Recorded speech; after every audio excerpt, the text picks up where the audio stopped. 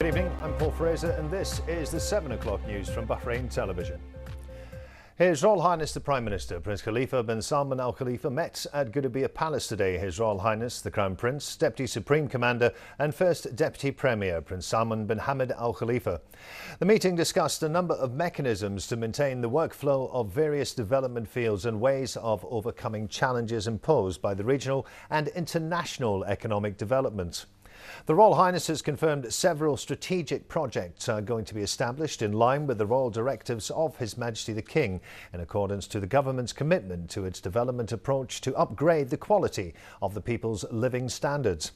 They highlighted that the government is always keen to adopt policies and strategies that support all elements related to progress, especially in the economic and investment fields.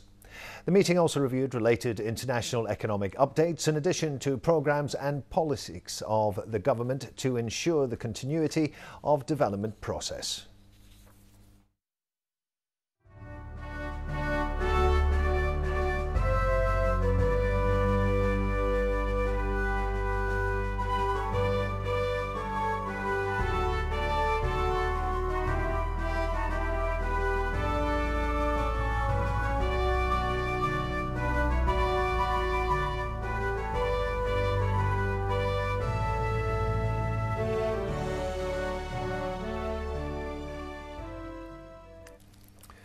His Royal Highness the Prime Minister, Prince Khalifa bin Salman Al Khalifa, received at Gudaibiya Palace today the Speaker of the Shura Council, Ali Al Salah, members of the Representatives and Shura Councils and senior officials, in which they discussed a number of local and international topics. His Royal Highness the Prime Minister affirmed that ongoing urban development in the Kingdom reflects an international trust in Bahrain's openness and investment environment. The Prime Minister added that the Kingdom's development march aims to achieve citizens' aspirations, noting the government's keenness to implement its development projects in various fields. His Royal Highness called on assessing the economic status in order to overcome all challenges threatening the investment environment. He also noted the government's keenness to support investments in the Kingdom through facilitating the investments process as well as establishing a developed infrastructure. His Royal Highness praised the cooperation between the legislative and executive authorities, which aims to achieve aims and aspirations of Bahraini citizens.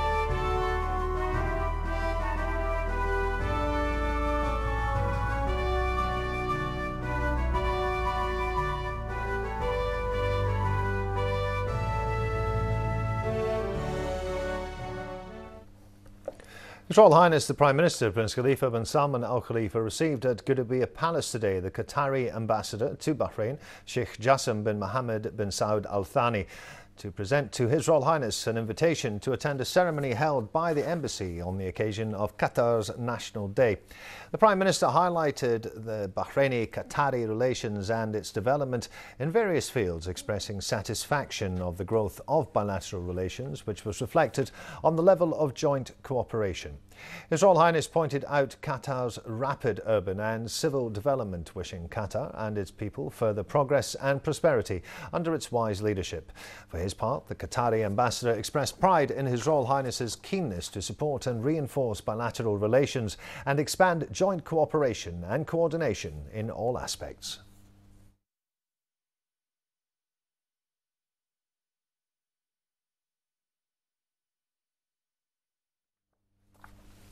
His Royal Highness the Prime Minister, Prince Khalifa bin Salman Al Khalifa, chaired today the weekly cabinet meeting at Gudaibiya Palace in the presence of His Royal Highness the Crown Prince, Deputy Supreme Commander and First Deputy Prime Minister, Prince Salman bin Hamad Al Khalifa. The cabinet extended congratulations to His Majesty the King's wise leadership and the people of Bahrain on the anniversary of His Majesty the King's accession to the throne and National Day. The meeting also noted the importance of Bahrain's Commemoration Day on December 17th, during which the country will pay tribute to the bravery and sacrifice of the kingdom's martyrs while serving the country. In regards to Bahrain Police Day, the Cabinet praised the role and efforts of Bahrain's police officers and their service to the kingdom and its citizens. The Cabinet welcomed the recent Paris Agreement, which emphasises the importance of protecting the environment and supporting economic development. It praised the outcomes of the 36th GCC summit held recently in Riyadh under the chairmanship of the custodian of the two holy mosques, King Salman bin Abdulaziz Al Saud. The summit's outcomes emphasise the importance of further strengthening joint GCC action and support King Salman's vision to further enhance GCC unity.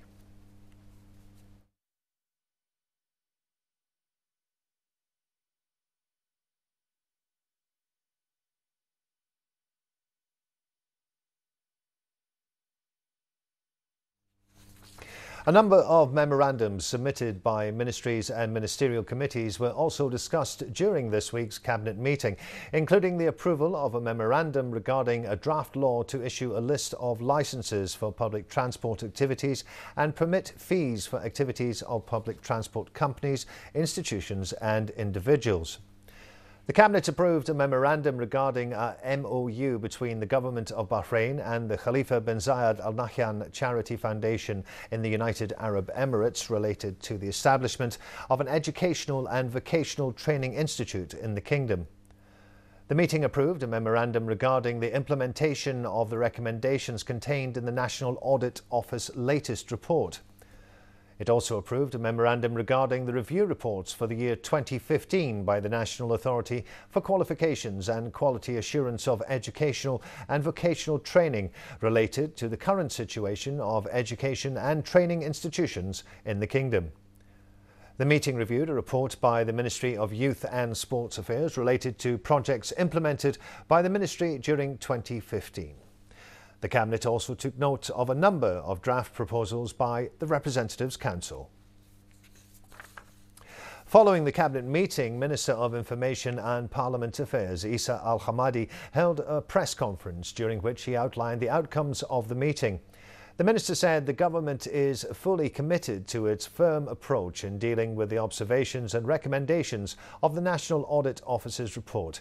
He pointed out that this year's report shows a 38% decrease of violations in comparison to previous years, which reflects the Government's commitment to correct any error. In regards to reducing expenses, the Minister said the recommendations of the Government Task Force can lead to reduce recurring expenses to up to 30 to 35%, stressing that the recommendations are being put into force. Minister Al-Hamadi pointed out that there are major projects in Bahrain with the worth of over 32 billion, which will provide more job opportunities to citizens and will support many businesses. His Royal Highness the Crown Prince, Deputy Supreme Commander and First Deputy Prime Minister Prince Salman bin Hamad Al Khalifa met at Gudaibiya Palace today the Gulf Cooperation Council's Secretary-General Dr. Abdul Latif Al-Zayani. The Crown Prince stressed that increased GCC coordination is necessary in light of the challenges currently faced by the region. He added that GCC collaboration is underpinned by the shared priorities of meeting GCC citizens' aspirations and maintaining security and stability within the region. His Royal Highness congratulated Al-Zayani and wished him every success following his reappointment as GCC Secretary-General. He noted his reappointment demonstrates the significant achievements the GCC Secretariat has made under his leadership and the trust that GCC leaders have in his ability. The Crown Prince was then briefed on the outcomes of the 36th GCC summit that took place recently in the Kingdom of Saudi Arabia. He hailed the role the summit plays in strengthening cooperation amongst GCC countries across a range of sectors and emphasised Saudi Arabia's pivotal role in supporting the GCC and its development, which reflects the vision of the custodian of the two holy mosques, King Salman bin Abdulaziz Al Saud. His Royal Highness expressed hope for increased GCC integration in the future and noted the upcoming GCC summits in Bahrain will play a significant role in further reinforcing GCC ties, which is an essential element of tackling regional and international challenges. For his part, the GCC Secretary-General emphasised the important role Bahrain plays under the leadership of His Majesty the King in further increasing GCC cooperation. He expressed appreciation and gratitude to His Royal Highness the Crown Prince for his firm support to GCC integration and collaboration across all levels. The personal representative of His Majesty the King for Charity Work and Youth Affairs, Chairman of the Supreme Council of Youth and Sports and President of Bahrain Olympic Committee, His Highness Sheikh Nasser bin Hamad Al Khalifa, received today representatives of sponsoring companies and heads of committees of the Ironman Triple Crown Championship. His Highness Sheikh Nasser hailed His Majesty King Hamad bin Isa Al Khalifa's constant support and follow-up of the Ironman Triple Crown Championship, which resulted in achieving success in hosting such major sports events by the Kingdom. His Highness also expressed his thanks and appreciation to His Majesty the King for his remarkable support, which contributed in organising the event at the best level. His Highness Sheikh Nasser expressed his appreciation to the sponsors of the Ironman Championship, which contributed in the successful hosting of the championship by the Kingdom. His Highness also expressed appreciation to all government bodies who participated in organising this sporting event.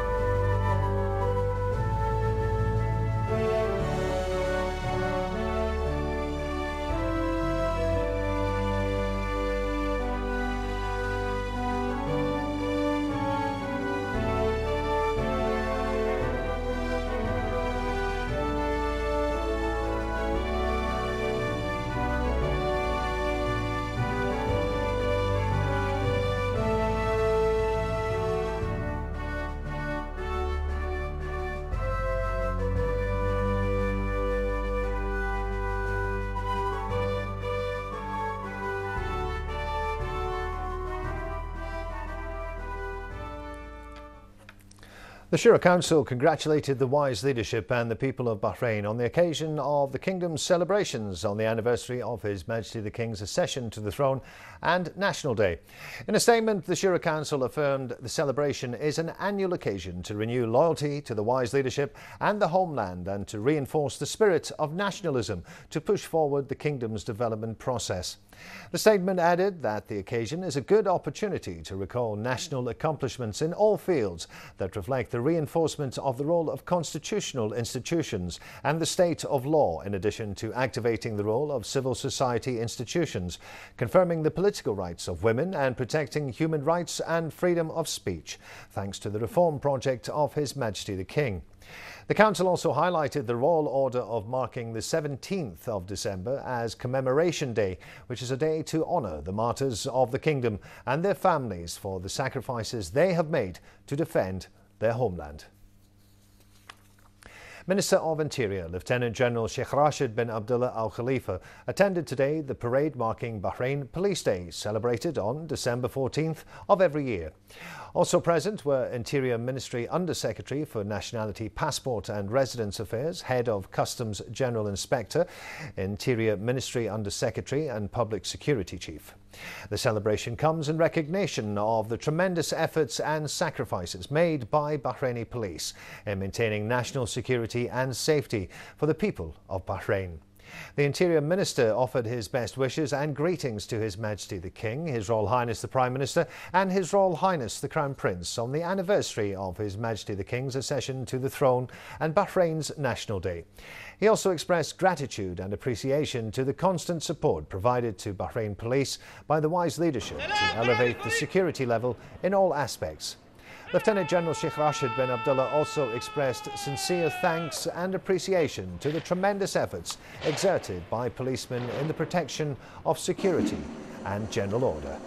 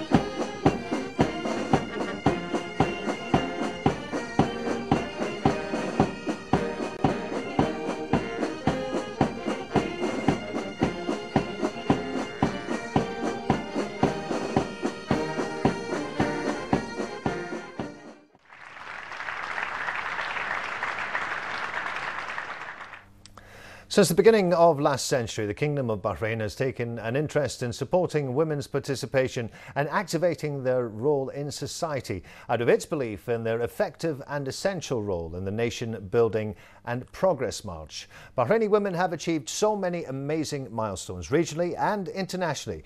More now on their success in this report with Sarah Al-Buraik.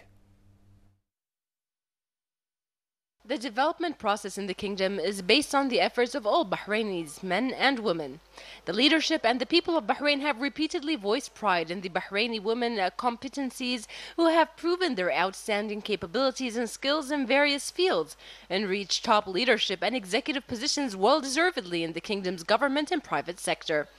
The main association who has been a hub for achievements of women in Bahrain is the Supreme Council for Women, and 2015 was a tremendous year for them. Highlights were such as the Bahraini Women's Day themed Women in the Financial and Banking Sector. Women today in the financial and banking sector are present very strongly. They're well educated, they have the proper training, and the regulations, as far as I'm aware, are helpful. There's nothing that can obstruct her reaching to the top. This is something available for her, and all that we need to see is that women move from the middle management to the leadership roles. Also, the inauguration of an international conference themed Women in Public Life, from Policies to Impact, which is co-organized by SCW and the Organization of Economic Cooperation and Development.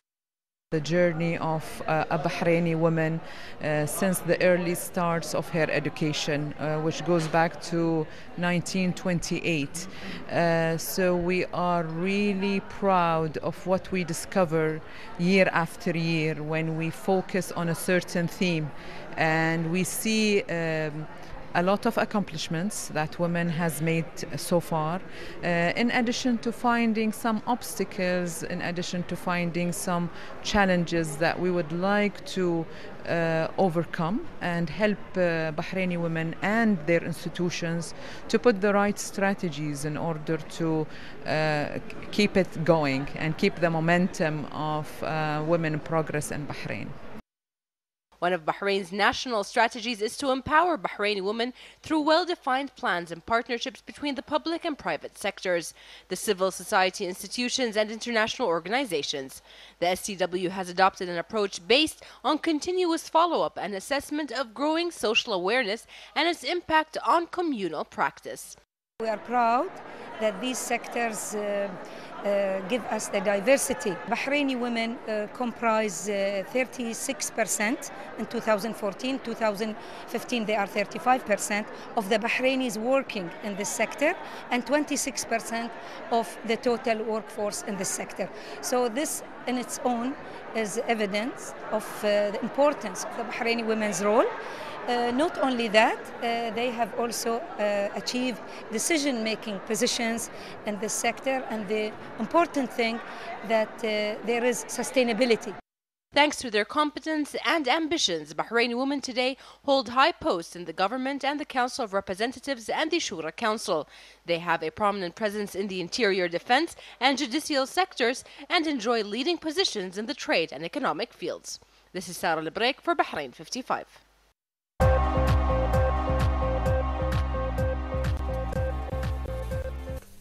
And now for all the latest on the markets, it's the business news with Danielle. Thanks very much, Paul.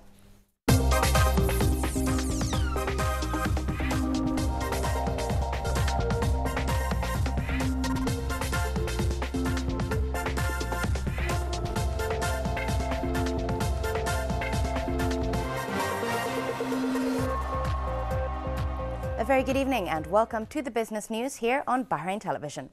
The Bahrain All Shares Index closed today at 1,206.7 points, a decrease of 5.51 points below yesterday's closing level. Trading dipped in the investment and commercial bank sector, with the latter representing the majority 76% of total share value traded. In total, there were 44 transactions today, involving 1,648,618 shares worth 286,321 Bahraini dinars.